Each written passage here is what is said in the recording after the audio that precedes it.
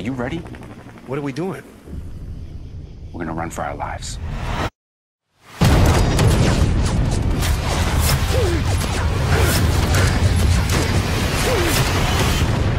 We're halfway home. Halfway?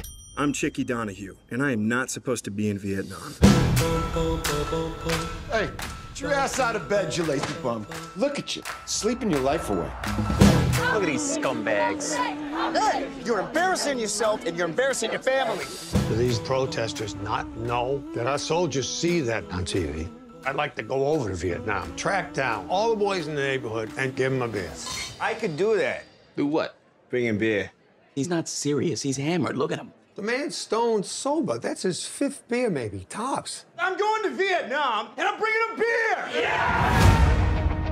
Hey, Chief, no chance you have a ship heading to Vietnam. 1,700 hours. Tonight?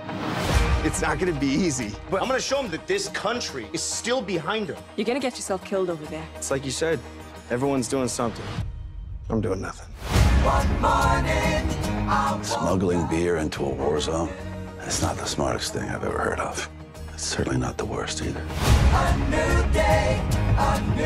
What if you start up here with Collins?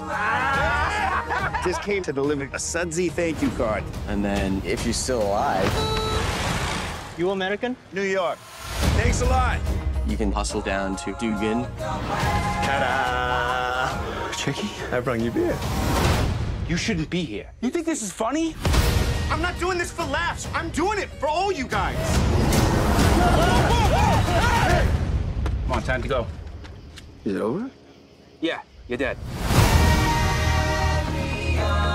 You don't get it, do you, chick? This isn't a John Wayne movie where you know the good guys are and you know the bad guys are. I didn't come all this way just to quit. Somebody's got to be here to see what's going on. I want the truth told. For them.